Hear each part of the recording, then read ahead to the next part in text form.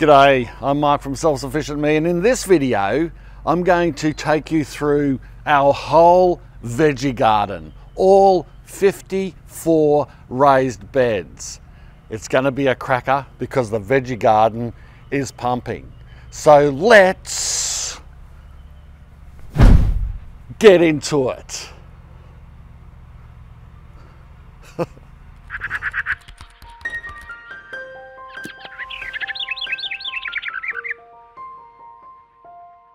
Our garden isn't the only thing that's pumping at the moment. There's tractors going, there's people mowing their lawns, there's people cutting down trees and chipping wood. The whole neighbourhood's alight today. So you're going to hear quite a fair bit of background noise, but that doesn't matter because that's acreage living, isn't it? And it's the smell and the sound of people getting out and getting into it. So what we're going to do is we'll just start from the front here and we'll just work our way all the way back. I'll try to keep you synced into where the location is from my top camera looking down on us, and I'll take in a bit closer with the handheld. Now I should say I do have more than 54 raised garden beds. I actually have 60 of them, but they're not located here in the main veggie patch. So I'm just going to show you these 54 and we can show you those other ones another time because I'm working on them and they're some special projects.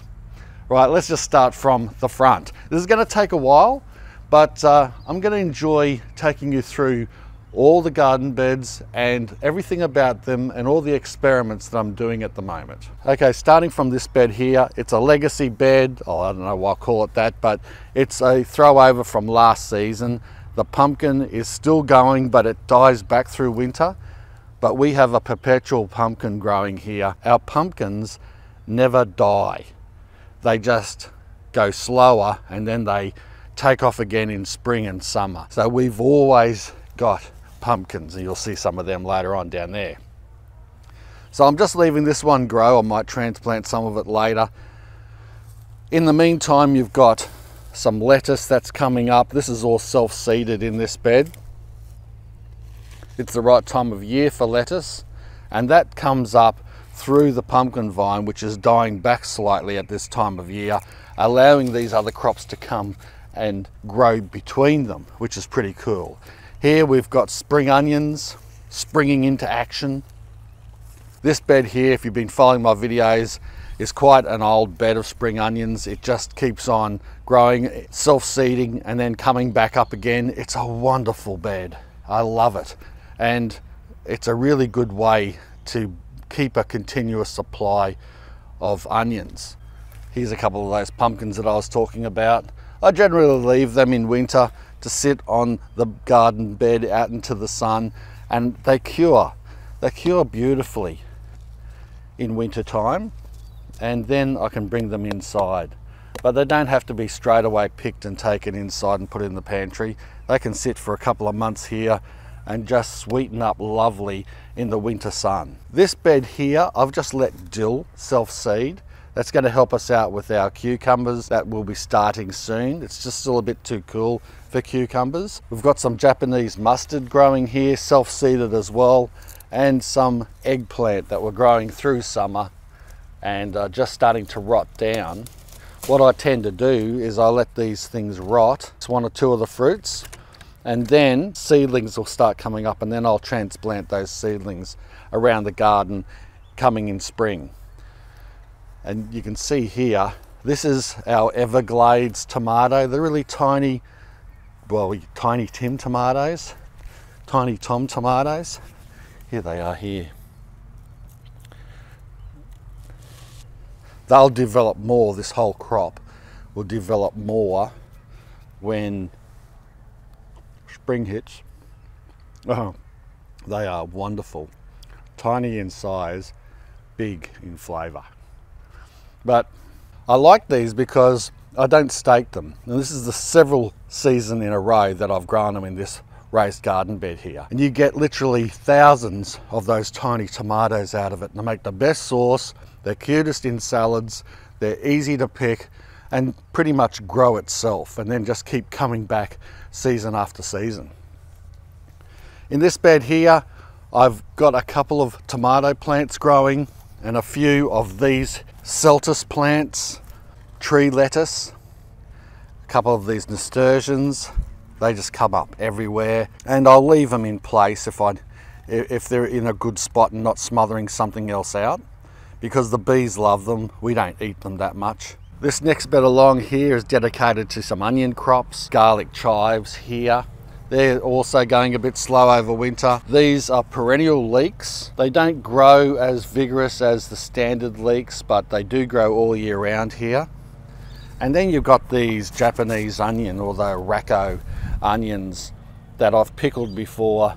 They're a really good crop to grow and very hardy and grow all year round, a bit like the spring onions there. In this bed here, I've got rocket that has gone to seed, and I deliberately do that because, you know, you've got the bees that got the native bees here, the little ones that are flying around. They look like little flies. And then you've got the old honeybee here. And now that I keep bees, I'm very aware of letting some, or if not most of my garden go to flower, go to seed, and feed the bees. I've always done that anyway. I've always been a pollinator or bee feeder. I like attracting pollinating insects into the garden, and now that I do have our own bees, I'm probably even more aware of it, but not so much so. It's just something I've always loved to do, is collect my own seed and regrow it anyway. But if you're helping out nature, why not? In this case, now it's making honey for us. Here we've got a type of ginger. Oh, what is this? I can't remember now. I've been growing this a couple of seasons to try to grow it out, and then I'm going to show you guys what it is. Karache. Chinese keys. A spice, well-drained soil. Yeah, it's been growing quite well here, but I'll let it. It's died back now because it's winter time. Like most types of ginger plants and turmeric and all that, they all die back over winter. And then I'll give it another season, dig it up, and we'll see what it's like. And then I've just resting the rest of this bed here. This next row of beds, I've got these globe artichokes, and there was another one that has died back. I've got my watering can sitting on it, but unfortunately, well, for this we fixed it up. We were able to get rid of the aphids on it, and you can still see there's a few ladybirds on here, lady beetles, and they're keeping guard. Hello, what are you doing? Yes, hello, how you come to see me? We'll talk more about her right at the end of this video. There's a bit of a small story to it, and we'll save that. Along here, I've planted or transplanted some strawberries. Actually, I transplanted them from this bed over here. I might as well show you. They were starting to get all matted up like strawberry plants can do, and that isn't a bad thing. You can take that as a good thing, because what you can do is if your strawberry plants start getting too close together and growing on top of each other, well, then you simply dig them up and you get twice as many. You divide them up, and then you can just keep transplanting them out. You can give some away if you haven't got the space, or you can grow some more. Like in our case, I'm just making more and more garden beds. And I put a fig in its place here because I just wanted to try this white Adriatic fig that I hadn't grown before, and I wanted to see how it goes in a container. And I transplanted the strawberries that I got out of that all in this long raised garden bed.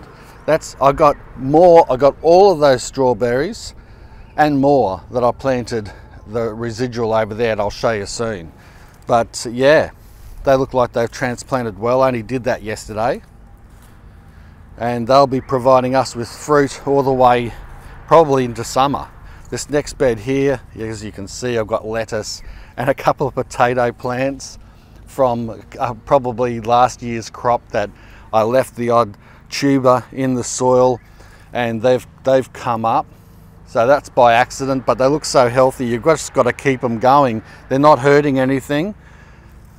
So I'll probably get a small crop of potatoes out of these, whatever they are. Some cos lettuce. You can see we've been harvesting them. Harvest, cut, well, not really cut and come again, but they can grow back, but cos is a hearting variety, so that's why I've grown them in threes here, so you can just keep harvesting them as they mature. And along here are mini wombocks. They look gorgeous. Oh, beautiful, beautiful, healthy wombocks with leeks on the side, both sides. I'll come back around the other side and have a look at it. I had an overflow of leeks from this bed here. I grew leeks and I grew them from seed and sprinkled the seed around, and a million of them came up. So I've been thinning them out. We'll thin them out and we'll eat them. The smaller ones, leave the bigger ones to grow on. Beautiful. I love these thin Birdie's raised garden beds. I wanted something that would fit in that thin area, and it works in there really well. Fitted in there nicely. Like I've already said, I've got leeks here that I grew from seed, millions of them, look at them.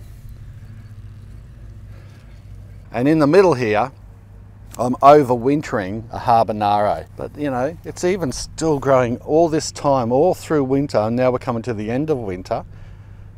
You know, one more month of winter to go just about, and it's still been growing fruit. It's suffering, you can see that, but by jingoes, by cracky, it's doing really well for a chili. I've got another chili over here that I'll show you as well. It's I think it's a Serrano, an orange Serrano. Don't quote me on that, I can't remember, but I've trimmed this all back. You can see all the trimmings here. I should harvest some of those chilies, but we've got so many of them. But you can see it's suffering too. But what I generally do is I give them a good prune, and I've given this a good prune as well. You give them a good prune, and then come spring, and when the weather starts warming up, give them a boost with some fertilizer, and then they'll pop. And you'll get another season out of them. Usually get about 3 years, you know, out of a chili plant before you just change them. And it's easy as just saving some seed and replanting it. Sometimes when the seed just drops or you prune it back, throw a few extra chilies in the garden bed, and then they'll come up in spring, summer, and you'll be able to transplant them wherever you want or keep them in situ. Speaking of growing from seed, all this tree lettuce here, Celtis, is all growing from seed. I transplanted them out of that bed there and on the lawn and places where the last crop of tree lettuce I grew went to seed. It's lovely to harvest young, these shoots, and then when they start to get their big stems, you start then eating the stems as well before they get too big.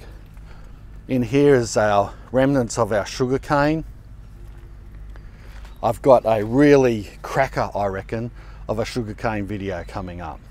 So keep your eyes peeled for that one. You'll be surprised at how many uses I got out of our sugar cane. The old perennial basil here that attracts the bees forever, and it's forever flowering and forever giving you basil leaves for Thai cooking. You know, it's a wonderful plant. And you've seen that many times in my videos. This isn't included in the raised bed. This is a small pot. I don't know if you remember, but the sweet potato took over this whole place and we cut it all back. Actually, Nina did most of the cutting back and cleaning up. Now it's still coming back out of this pot here. I don't know, the tuber must be humongous in there. We've got our half barrels of strawberries all coming to life, all starting to flower and fruit. Look at that one. Well, it's a little green, I suppose, but let's try it.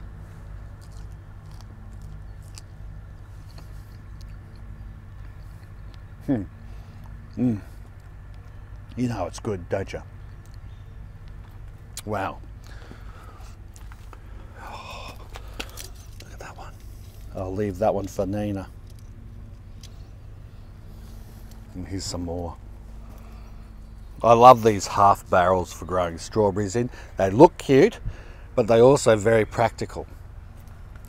And over here is more of an overflow that I made, that I put some of the oil. Well, when you over summer, in this case strawberries, they put out runners, or they get crowded, like I explained before, and you transplant them, or even the runners pop over, you plant those runners, and you just keep multiplying your strawberry crop. And so you really don't need, look at the size of this one. Lovely. I've got some beautiful fresh, well not fresh, but some beautiful well-rotted cow manure in this bed here, and that is helping to nourish those fruits as they're starting to really come into age right now. And I'd say in the next probably month we'll just have strawberries galore here, probably make jam. But look, we just love them fresh so much that we rarely have any left over for jam. But yeah, very easy. And like I said before, some of these plants are quite new that I've just planted in here as well. I've got my ever growing mint that we've been growing here for a decade. This is the time of year for mint. It dies back in the summer. You can still harvest it, but it's kind of woody and not as good.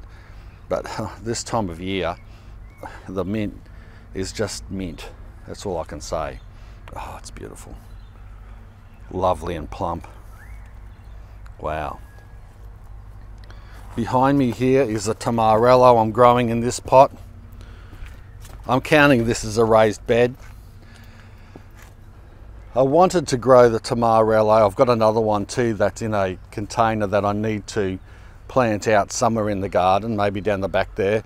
But because we've got clay soil, these don't do well at all. They die quickly in the clay. I have noticed in the past tamarellos grow better in the garden beds, but I'm going to keep this one short and small so that it doesn't get too big and start shading out other plants. So if it continues to grow up, which I don't think this one will, because I think it was already truncated, but if it continues to grow bigger, I might just knock its head off and we'll keep it small and see how well it fruits.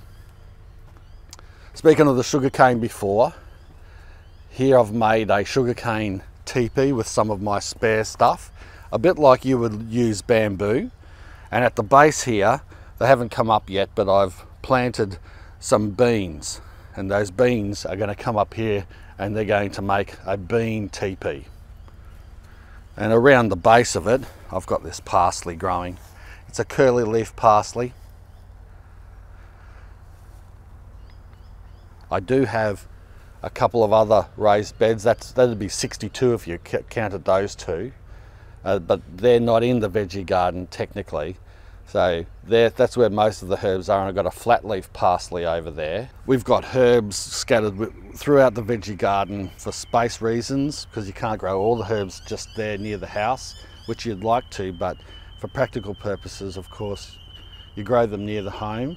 One of those principles of permaculture, I guess. But other practical reasons, we grow herbs like your mint and other parsley and that, and verbena and turmeric and other spices out in the veggie patch, because galangal is another one that we even plant in the orchard because it's such a big plant. You know, simply for space reasons, it just makes sense. This bed here has got sweet potato in it. It's got a whole bunch of weeds that I need to weed this bed and get rid of it. I'll probably dig up the sweet potato before spring, and I might change this bed and grow something else in it, because I've had sweet potato in it for quite a while. So dig up the sweet potato, harvest it, eat it, and yeah, grow something else in this bed. Here is taro. The taro has died back and is going slow, almost a dormant state because of winter. I have dug up some of the taro from other parts of the garden and transplanted it back in here. Here is some taro that I've harvested. It's still, the tubers are still hard and still able to be eaten, and I'll probably take them into the kitchen later. But yeah, some of the more small taro plants. All these, once I weed this bed, and there's some eggplant here as well. And they'll come back, they're overwintering. But I'll probably clean up this eggplant. That eggplant's died. I'll probably clean it up, weed this bed, and then just leave it as a taro growing bed only. And once summer hits, this taro is going to go crazy.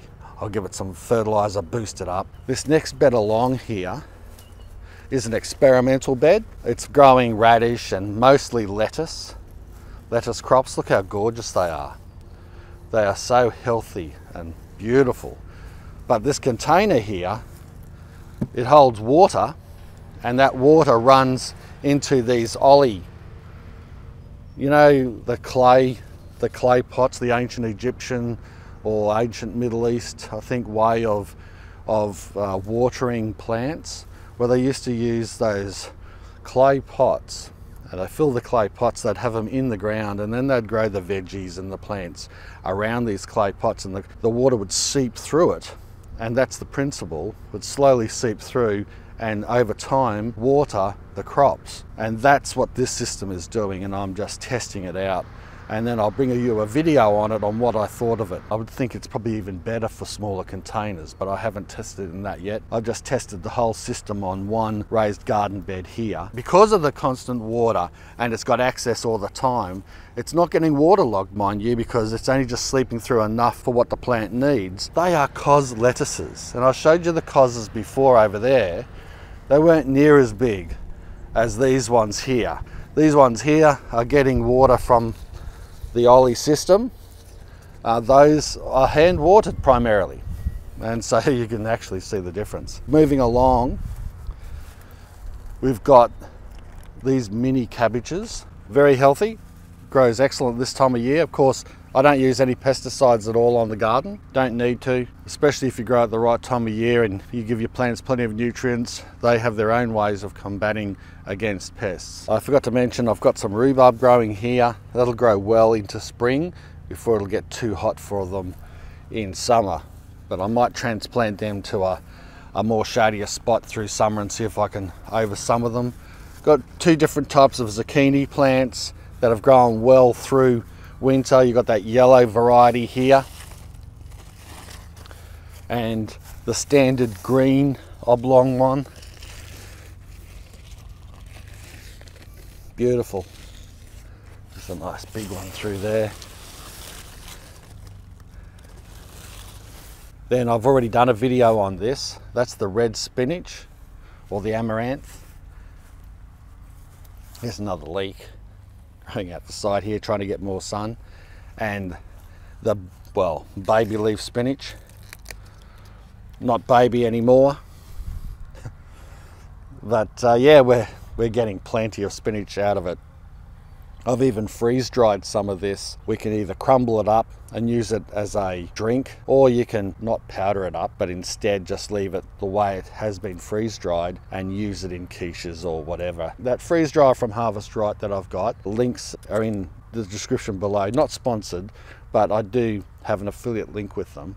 But I can tell you, after the last few years of using it, it really is a fantastic device, especially for this type of thing around harvest time, when you've got a glut and you really want to preserve such a beautiful harvest. Well, then you can preserve it through freeze drying, which is one of the best ways to preserve the nutrients. And once you rehydrate it, it pretty much preserves the integrity of it as well, especially if you're going to use it in cooking and other things like that, or drinks, smoothies. Then I've got my gourd tunnel, or my tunnel trellis.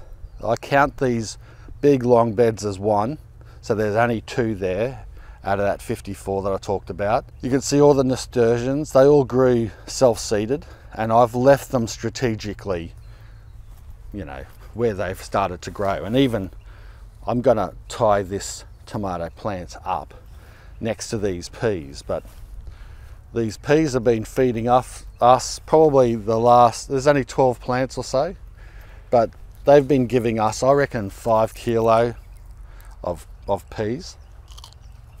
Snow peas. Oh, wonderful. Crunchy, beautiful in stir fries. You can freeze dry these as well. But, oh, wow. They're just good to eat like that. And so I let the nasturtiums go. They bring in the bees, helps pollinate the flowers. I've just let these peas grow up and they'll flop over that tunnel trellis. More nasturtiums, but in here are other crops. But that's not too bad because they're not hurting these other crops. Might be able to see kale. Beautiful kale growing through here. Look at it. And the kale will not fight, but compete happily with these other plants. And they'll grow fine together. Look at it, it's beautiful, isn't it? Absolutely beautiful. Let's go back down this side. All kale here, mixed in with these flowers. Kale. And then I've got this cauliflower that we just couldn't keep up with it. I probably should be harvesting it and freezing it. We still eat them like this, even though the heads are starting to open up. It's fine. We eat them like that. And I'll pick these and I'll eat them. I might even preserve some of them. But yeah, got cauliflower in there. And now these self-seeded tomatoes, they're a secondary crop that'll grow up through. Self-seeding, they're growing happy in place. I've just pruned them back a bit and I'm growing them up and they'll grow over and into the tunnel trellis here. You got the peas again on this side. Some of these here I'm just letting get big so that I can keep the seed. We can either keep the seed to eat them, or we can, look how big these things are. They're like marbles. Keep them to eat them, or keep them to dry, and then we can replant them next season. Oh, so sweet. I'm gonna have a good feed coming around the garden here. This side, radish, self-seeded again, grew on their own. A mixture of daikon, Japanese radish, and other types.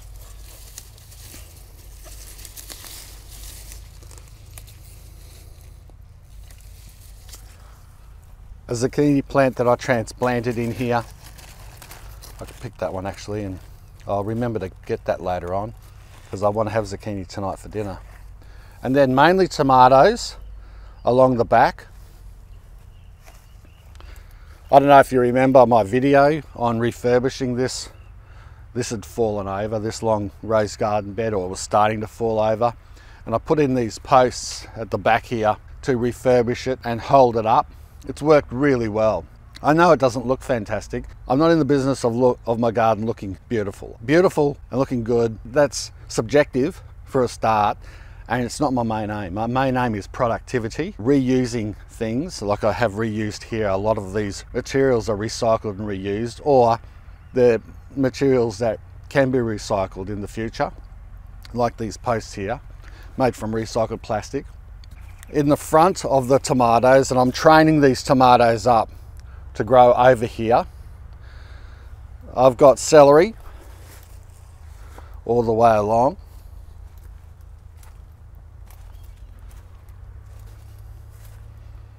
And that's about mainly it, unless there's a self-seeded lettuce or something. There's one here, that's probably a Celtus that's found its way in here. But they're all either placed here or self-seeded here, these tomato plants. And I'm just training them up on this jute.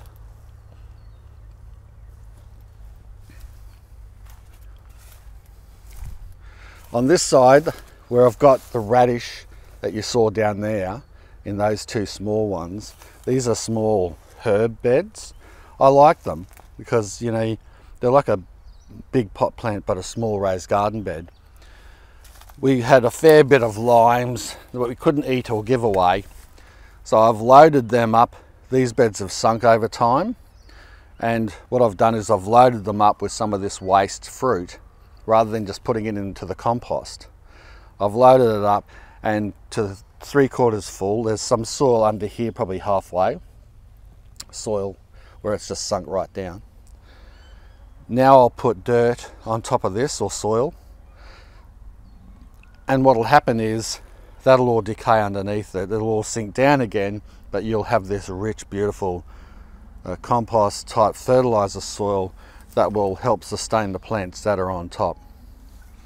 You get rid of the waste, you recycle the waste, you feed the worms and the microbes and the animals in your garden. You also feed the plants that you put back in there, and everything is cyclic and recyclable. Look at this reedy stuff here. That there is a water chestnut. Now I'll be bringing you this experiment of growing water chestnuts. That's on the way, it's in the pipeline, and I think it's going to be a really good video. But that's died back now, as it does die back in winter, and it's time to harvest them before they start reshooting. And no, that's not a reshoot, that's probably still part of the dying back process. But yeah, anyway, I'll bring you that. In here I had an elephant yam. That elephant yam has died back now, and I've got a pumpkin vine growing over the top of it, a few chili plants. I will probably give the elephant yam another year in there because it was pretty young, and then I'll start digging it up and having a sample of it and doing a video on it and checking it out. But in the meantime, I just wanted to grow it a couple of years in a row and get it populating this bed. The other round raised garden beds here, some of them have got tomatoes in it all the way over there, but mostly they're bare. One had ginger in it, this one had nothing in it. I've got to fill them up again, they've sunk. This one here, well, you've got pumpkin vine everywhere out the back here, growing wild. But yeah, it had ginger in it. I'll probably dig this ginger up. The ginger is a small variety of ginger. Oh, so it smells nice, but what I like the bigger tube of gingers. This can be finicky, too finicky to play with, so, and to cook with. So I think I'll grow ginger, a bigger variety, and maybe just juice this up. I think probably the best way to do it. Juice it up, keep the ginger juice for cooking and drinks. The oldest beds here, I purchased these birdies beds in 2008. That one's bare at the moment. I'm not sure what I'm going to put in here just yet. This one has still got my sweet potato in it. It's like a perpetual sweet potato bed, and I see no reason to change it just yet because the sweet potato is still growing great. Sweet potato slows down through winter, if not stops completely and dies back, but you can see it's still growing very well. And this will become pumping again once the summer rains hit and the heat starts coming back. This bed here looks like it's full of weeds, but it's actually dead asparagus. And now is the time of year when I get rid of the weeds and I cut all the asparagus back, re-mulch it, re-fertilise, ready for that asparagus to rest and then come back into spring. These two beds here have been here for a while, blueberries, and then I've planted this dwarf coconut, and I'm keen to see how that works out. Early days yet, that's why I haven't talked much about it. The blueberries need topping up. You see the bed has sunk, and that's why in this one I built the bed up as far as I could, and I actually compressed the soil down halfway as much as I could as well. I have put this wire around it, or this mesh, because the bush turkeys were raking it off. They had some type of issue with the coconut palm and they were trying to dig it all up. It's got some nasturtiums there, and I put tomato growing out of it. I've got so many, I leave so many plants go to seed that you have these volunteers popping up all over the garden continuously. So I have all these free plants on the go always. I can either discard them and put them in the compost, leave them grow where they are, or dig them up and transplant them somewhere else in the garden. And most of these, or all of these now, is that new area where I got rid of the big tall banana trees, only kept the dwarf. And we've created all these new raised beds in this area that used to be pretty much wasted. I did forget to mention this cherry that I put in this first raised garden bed, well, one of the first new one out of this mob here. And yeah, it's a mini royale. It's supposed to fruit in the subtropical climate. It's supposed to be a low chill, but we'll see. We'll see how it goes. Looking at maybe planting some potatoes in here to have a end of winter and into spring before summer crop of potatoes. These are a royal blue. Got a King Edward. I might plant them in these two beds here, not sure yet. And you can also see I'm putting down some gravel here, some drainage. This is a 40 mil drainage, fairly big stones. It spreads easily. Well, it's actually pretty heavy to spread. But what I like about it is, like, a spadeful or a shovelful can do a lot of area. All this here was from 700 kilograms, 3/4 of a ton, just under. You can see how much I've got out of that. The banana trees sucked up all that extra water because it's down the bottom of the hill here. It gets closer to the water table, and this can get really mushy, especially through wet weather. I've got more rocks to put down here. I'm going to grass over the top of it, and that should be fantastic. In these other beds here, I haven't made up my mind yet what I'm going to grow. Possibly some final salad crops for the end of the year. Maybe some summer crops. I might put some rosella in there. Who knows? There's plenty of space. So I don't know. Maybe some ginger and turmeric, chilies, peppers, capsicum. I'm not sure yet, but I'll have fun trying to work it out. Bella. Bella, hello. Oh, hello. Yes, yes, yes, yes, yes. Yeah. Well, this is Bella. Say hello. Too soon, do you think? You know we lost Scooter, and I'll put it down. Oh, yeah, we lost Scooter. Thanks for all the well wishes and condolences. I did that memorial type tribute video to Scooter. He was a fantastic dog, and we miss him terribly. But 2 days after losing Scooter, this is the story. We were thinking maybe we won't get a dog for a couple of years. We sort of were mourning, and still am to an extent, mourning Scooter. And then we get a phone call from the in-laws, and Doug, my father-in-law, God bless him, lovely guy, and Sandra, lovely lady, they got Bella. They've moved up here to Queensland. They were living in Barrel, and they got this puppy, a new sort of life, a new chapter in their life, coming up here closer to family here and their daughter. But unfortunately, looking after a puppy at their age proved really difficult. And it was a very difficult decision for them to give Bella up. But what happened was, Nina's mother rang up and said, look, Doug's had a fall. The dog's always at his feet. And, you know, being in your 80s, when you're falling over, that can be really bad. So she was devastated, and she was saying, oh, we have to give Bella away. I've tried ringing up the lady who we bought Bella from, and she won't take her back. So what do I do? Have you got any ideas on how we can sell her off or give her away? And Nina basically straight away came to me, and I said, look, there's a vacancy. you know. Nina actually picked up Bella for the in-laws and, you know, for her mother, and picked her up, and so Bella already had like a first contact with Nina, and they grew an instant attachment. And then Nina gave them the dog, of course, and Bella was going not well there for a good month. They tried their best, and in the end, you know, we said we'll take her, even though it does seem a bit soon.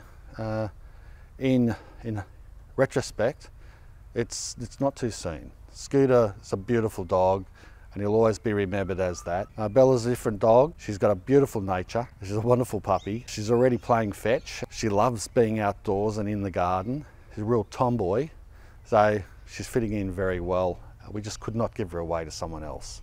And that's the way it is. Here she comes now. Hello. Hello. Yes, yes. All that energy of a puppy. It's like having another child. Good girl, good girl. Yes, so that's the story of Bella. And that's the wrap up of the garden walk around, the veggie patch tour of the 54 raised garden beds. I hope you enjoyed it. If you did, make sure you give me a big Bella Hella beautiful thumbs up, and share the video around. Subscribe if you haven't already. Thanks a lot for watching. Bye for now. Bye for now. Cheers. What are you sniffing for? What are you looking for? Where's your ball? Where's the ball? Where's the ball? Where's the ball?